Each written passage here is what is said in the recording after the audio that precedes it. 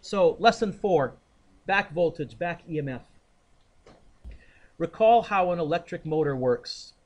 An electric motor works when we send a current through an armature, through a moving coil.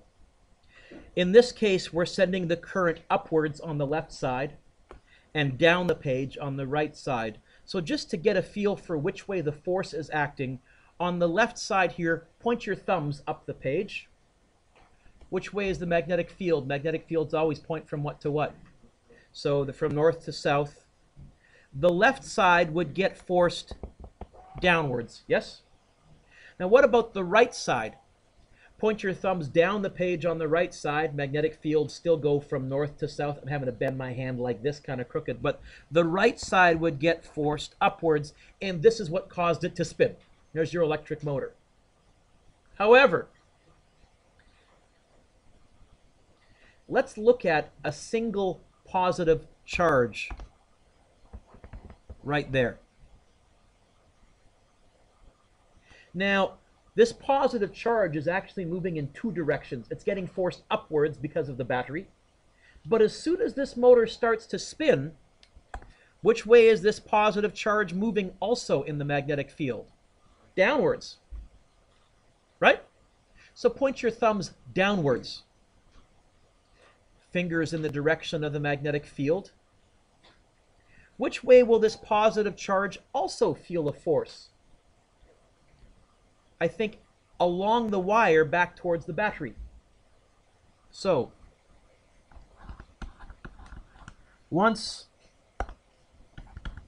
the positive charge starts to move down, comma,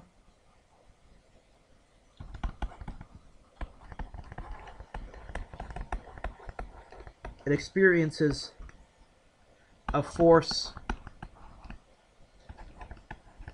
back towards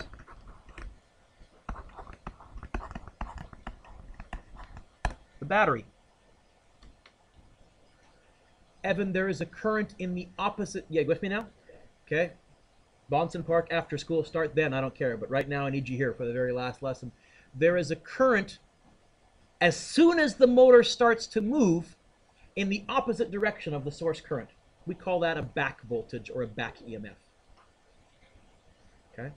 And that's today's topic. We call this a back voltage or a back EMF, which means your net voltage just decreased. If you have a 12-volt battery and you're generating 2 volts from the spin, your net voltage is 10 volts. Your net current then also decreased.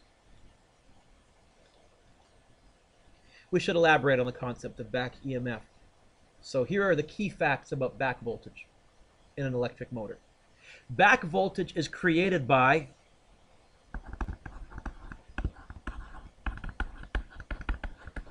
the spinning armature, the coil that spins inside of an electric motor. And the amount of back voltage is proportional to how fast the armature spins. The faster you spin it, the more back voltage, the lower your net overall voltage. This is why electric motors cool off when you rev them up, because the faster you spin it, the higher your back voltage, which cancels out your source voltage, and ideally you reach a point where your net voltage is 0, no current is flowing. Now it's as cool as it's going to get. Now, when the motor starts out at rest, what's the back voltage? It's a trick question. Ian.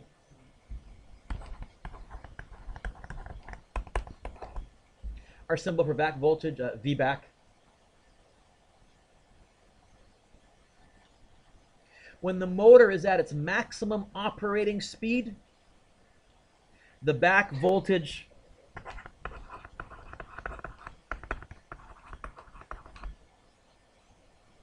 is its maximum. Ideally, Matt, in our perfect frictionless magic physics world, at maximum operating speed, the back voltage would equal the source voltage, and that would mean your electric motor would never get hot. Well, even at maximum speed, there's still friction, and it's not perfect. So electric motors, when you rev them up full, there's still some heat generated, but nowhere near as much as when they're under load, barely being able to turn. So compare back EMF to supply voltage. V supply will always be bigger than V back. Or Airy, in our magic physics world, we might be able to get it equal to V back. But back voltage will never be bigger than your source.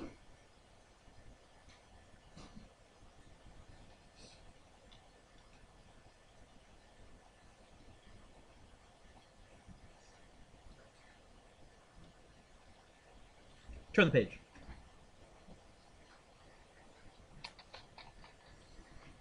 The mathematical analysis is fairly straightforward.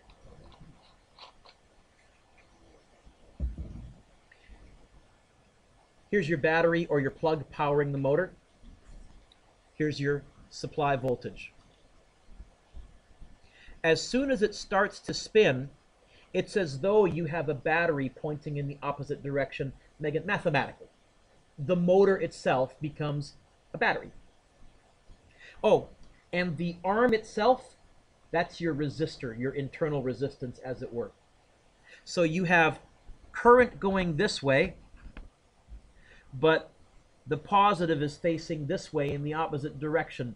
You have a secondary current pushing against your initial current, which lowers your net overall current. And if we apply Kirchhoff's law, we get this. The source voltage. Now, if I go from here all the way through to here, I have to be able to end up at 0. How can I do that? Well, let's see. What would I do? I would lose voltage going through here. I would lose voltage going through here. How do I want to end up, Mr. Dueck? Source voltage is going to be, you lose voltage going through the back, and you lose voltage going through the armature. Is that what I want, Mr. Dueck? Let me pause for a second and think about this. Sorry, that's a plus, because we're going in this direction. The current is still flowing in this direction. So it's going to be this, take away that, gets you back to 0. This is not the formula we're going to use. This is the mathematical analysis. The formula we're going to use is this. Back voltage equals your source EMF minus whatever voltage is left inside the armature itself. And this is on your formula sheet. This is on your formula sheet. And since it's on your formula sheet, there you go. Oh, I have a box over here. Of course I do. It's going, don't I usually have a box? V back equals EMF minus, what is I times R? What is I times R? Voltage. Source voltage, take away whatever's left inside the armature. Everything else must be back voltage in the opposite direction. That's how the ski hill works in that one. Okay. This is supply voltage. So I'll put a little E right there. And key ideas. If you're at rest, you know your back voltage. Nothing. I is the current through the motor. R is the resistance of the turning part of the motor. The armature is the fancy word for that. Gonna make it airy? Here's a classic question. Okay. A motor is connected to 100 volts. Initially, with the motor at rest, we know the current running through the motor is 5 amps.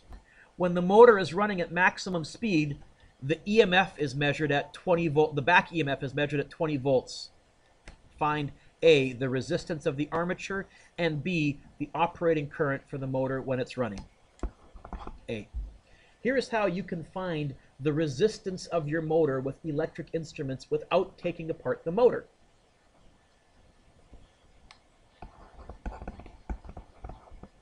At rest,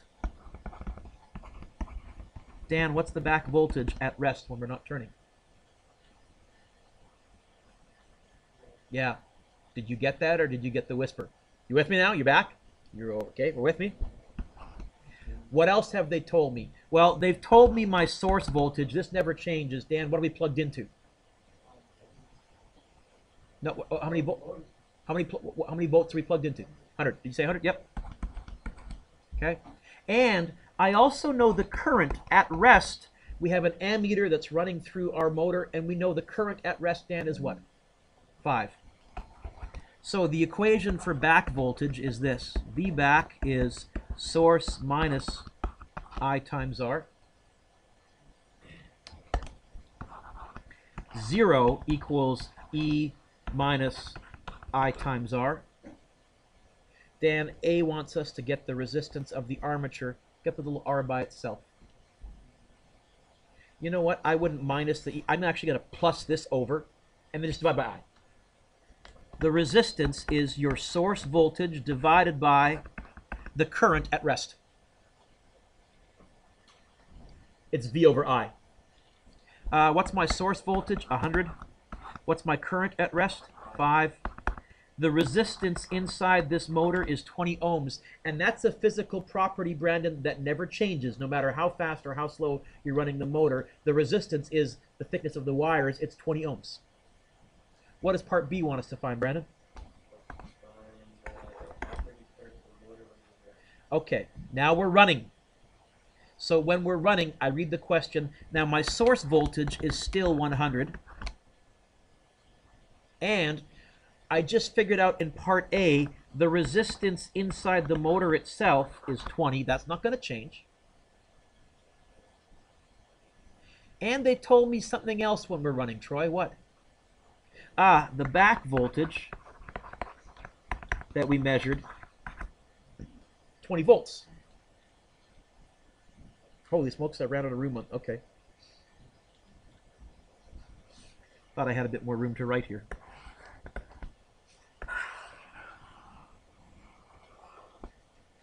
We're going to get this. Back voltage equals E minus IR. Troy, they want us to find the operating current. Get the I by itself.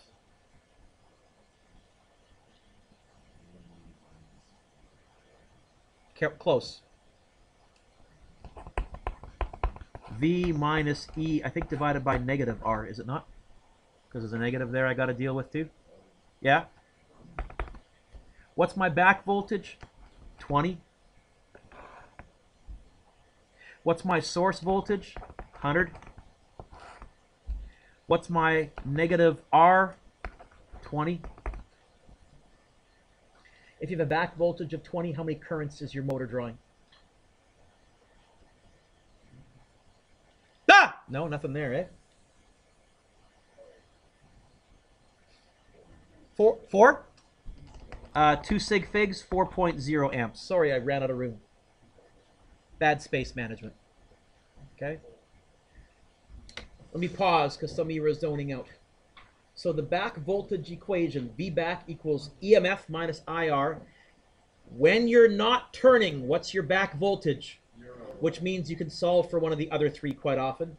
And then when you are turning, they'll either ask you to find the back voltage, which means they told you the current, or they'll ask you to find the current. Usually they won't ask you to find the EMF because they'll tell you the source voltage in the question. Example 4. The resistance of the armature of a motor is 12 ohms. At operating speed, when connected to 120 volts, the motor draws 6 amps. Find the back voltage at operating speed. Well, back voltage equals source minus I times R. Megan, do I know the source voltage? What? 120? Do I know the current when we're running? 6? Do I know the resistance of the actual armature? Oh, this is straight plug and chug. The back voltage is going to be 120 volts minus 6 times 12, also voltage, I times R.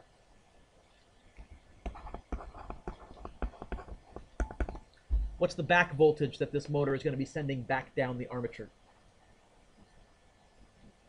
Sorry, I can't hear. 120 minus 6 times 12 is what? Someone needs to crunch the numbers. 48? And your net voltage would be 72. 120 minus 48, your net voltage is 72 volts, which also happens to be what's left inside to turn the motor. Oh yeah, that makes sense.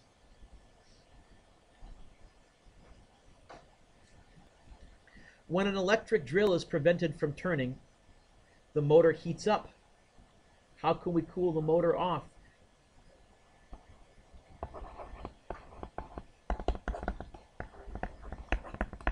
Rev it as fast as possible.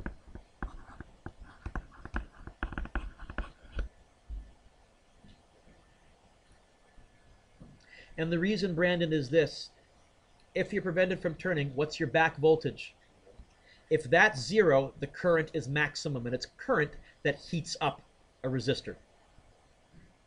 So, spin it, this gets bigger, this gets smaller. It's not the resistance that gets smaller, it's the current inside the motor that gets smaller. Your motor will cool off. Handy trick for those of you that do any household repairs with electric drills and things like that. There you go. Will that cool it off quicker than letting it sit? I wouldn't be surprised if yes, because you'd have air that would be pulling the heat off. I think the differential would be better that way than just letting it sit still. Okay. Ready? Try example 6 on your own, boys and girls. I need to get you out of your stupor, your lethargy, your drool running down the side of your face as you're zoning out because dang sunny and Meadows Day and Canucks. Shut up. When do you grad? Not for 3 more weeks. Stay focused, right, Evan? Absolutely.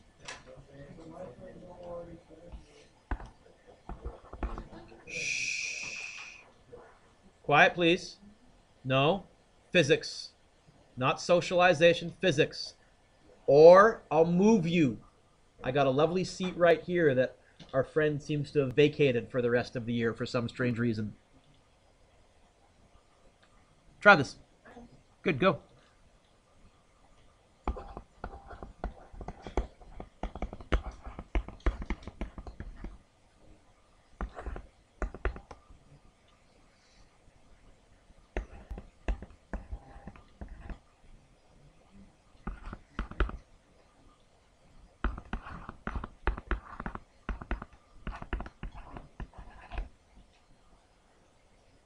I got a resistor of that. Can always find the resistor by remembering that if it's not turning, you know the back voltage. It's 0. Right? That's the key concept. Otherwise, it's a straight plug and chug formula.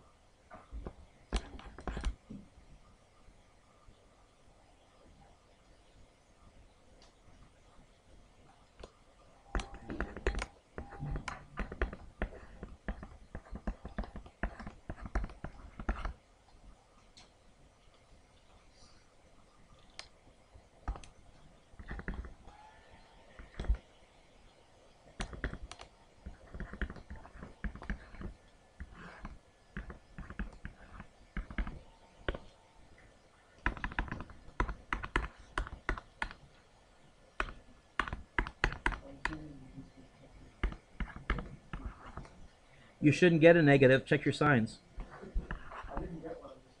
Yeah, there is a built-in error check. You won't get a negative resistance.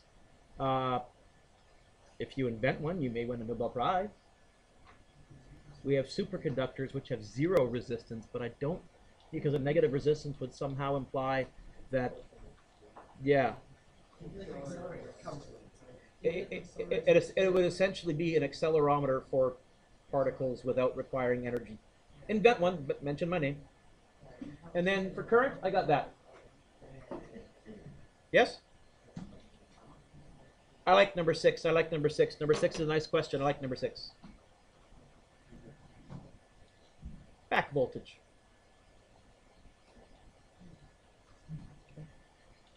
Applications of this. So in electric brake systems for like the Prius and things, they're bleeding this back voltage off to recharge the batteries. That's why when you stop, it actually recharges the batteries. Very clever. Some other way cool applications, and I may finally buy one this summer. Turn the page. Does anybody here have an induction cooker? You do? Wow. So what's an induction cooker? It's a stove that boils water with no heat. See? Ice next to boiling water. Now, what does it do? Underneath here, there's an oscillating magnetic field solenoid, just like our speakers, which means in this metal ring, there's an oscillating flux, which means you have a very rapidly changing alternating current. You have particles moving back and forth, back and forth, back and forth inside the metal. And just like when you rub a rope back and forth to generate friction, you're generating friction inside the metal. And what will particle friction create? Heat. But here's the thing. Heat with no heat wasted from the stove element. These are huge in Australia. Why would these be huge in Australia? Yeah, hot kitchens. These are becoming big in college dorm rooms because you can have a single element and not have to worry about the fire hazard aspect. Right? So you guys have one? Okay. I really do want to see if they make a standalone one. I tell you, on a hot day in the kitchen, oh, great. You guys, most of you don't do a lot of cooking. Once you start cooking for yourself, when it's 35 degrees out, there's a reason people like to grill outside, and it's not just because, hey, the food's good. It's because, hi, it's 35 degrees in my kitchen, and I'm standing over a hot stove with more heat. Doesn't work very well. So, negatives, however. Not all cookware will work. The cookware, for it to work, it has to be magnetic. In other words, it has to attract a magnet. If it does not, and most non-stick stuff does not, then it's not conductive and it won't actually generate the changing oscillating current. So what works great is a cast iron skillet though. And there's also induction cookware that you can get. I just bought a new set of cookware about 2 years ago, which is why I haven't bought an induction cooker. But they're fast, they're efficient. I think they're faster than a regular stove element, certainly more efficient. If you've done any cooking, how much heat does not go into heating up the pot? Lots. Lots. Yeah, which is why the ice can sit there and not melt. The heat is inside the pot just fine. Okay. Also, for safety, if you have toddlers or children, okay, Troy, we got to be careful. I imagine some heat would get conducted down from the boiling water down to there, but I don't think it's anywhere near as, like, you're not going to scar yourself or anything. I mean, the ice is just sitting there. So I imagine the ice would probably be experiencing some heat, but I would imagine it would not be enough to, it might even be enough to give you like a 1st degree owie, but not a 3rd degree. I got a, which hand is it now? This one. I got a permanent scar. You can barely see it now, but when I was about 7 years old, my mom asked me to take a baking pan out of the oven. And I didn't know that the baking pan was on a cooling rack. I grabbed the cooling rack and I tilted it, and the baking pan slid off and sizzled against my wrists while I screamed because I didn't want to drop the baking. Mommy, mommy, mommy, come take this off. And for honestly about 15 years, I wouldn't take anything out of the stove. That's one of my most, I still can vividly remember standing there for about a second as my wrists sizzled until my mom managed to sprint across the kitchen with a pot holder to grab this baking pan off my wrists. And I have, I think it's, you know what? I'm just realizing my star has finally faded. It's right there. I finally outgrown it. But boy, that's one of my worst childhood memories. Now, they don't make induction stoves, although they probably could. Although I don't know if you'd have as much control over the actual temperature. No, you would, because you would just increase or decrease the current. It would give you exact control over the temperature. I'm impressed. This is the first student finally that's got an induction cooker. I think they started to make their way to North America about 4 or 5 years ago. Yes. But again, your cookware would have to be metal that would attract a magnet. That's how you know that it will conduct the current. Yeah, that would work. Sure. Okay. So, how does an induction cooktop work? Induction cooktops have many advantages over other cooking methods, including efficiency, controllability, and safety. So, each hob, each plate here contains one or more coils made of a ferromagnetic material, some type of iron. When an alternating current is passed through the coils, you get an oscillating magnetic field, and this acts essentially like Lenz's law. It will create a magnetic field opposing the magnetic field that's causing the current in the first place. But as long as your magnetic field is oscillating, you're going to have the charges going back and forth, back and forth, back and forth, and that's friction. Once the pan is removed from the cooktop, the energy transfer stops. The result is a flameless method of cooking in which it's nearly impossible to start a fire by forgetting to turn off the stove. You could leave the stove on 24/7. Really, it'd be a waste of power. Okay, and at least once in your life, all of you will forget to turn the stove off. Been there, done that. Came back 6 hours later. Why's my sweet all warm? Whoops. Okay. No, it was actually, it was power went out while I was cooking, and I forgot to switch the stove off, and I was cooking. Yeah, hungry. Drove out to get some food somewhere. Came back, the power had come back on again, and the stove was, cooking hot. Parents won't have to worry about their child touching a red hot burner because the cooktop surface remains relatively cool. Changing cooking temperatures is achieved very quickly because there's no wait for the actual element to heat up. As soon as you change the current, all you're waiting for is the pan to heat up, and that happens pretty quick. Since there's no transfer of heat energy between the hob and the pan, less heat is lost into the air, so more efficient and a more agreeable cooking environment. A neat, very cool application. There it is, Physics 12. That's the end. Well, it's not quite the end. Dope, I hit the wrong button.